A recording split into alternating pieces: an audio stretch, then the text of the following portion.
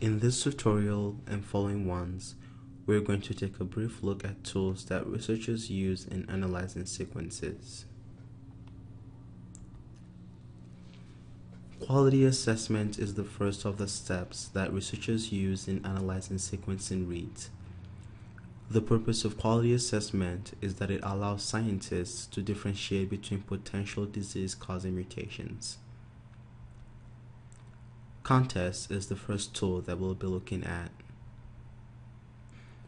Contest is a tool that estimates how contaminated a read is.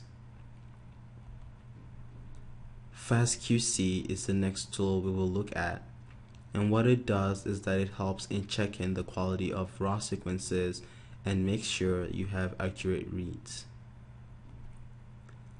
There are a variety of input formats that can be used with FastQC, and one of its most convenient features is that it can run offline quality assessments, so you won't have to stay with it until it gets done.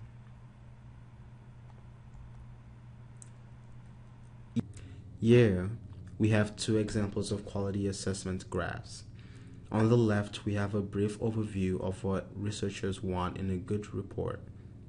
And as you can see, that it's very consistent in the varying positions, whereas on the bad report, which is on the right, there are variations and errors in the reads and varying positions.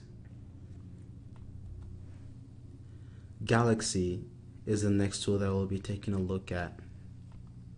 And Galaxy integrates many tools into one interface, and not only can it perform quality assessments on reads, but it can also perform alignment and visualization, which are further steps of analysis that are down the line that we'll talk about. NGSQC is the next tool we will be looking at, and what NGSQC stands for is Next Generation Sequencing Quality Control. What NGSQC does is that it evaluates the quality of chip sequencing reads and can search for descriptors of datasets, transcription factors, and histone modifications. PRINSEQ is the last tool we'll be looking at. PRINSEQ helps in filtering and reformatting genomic and metagenomic sequence data, and it to make sure that you have good quality sequences, just like the other tools.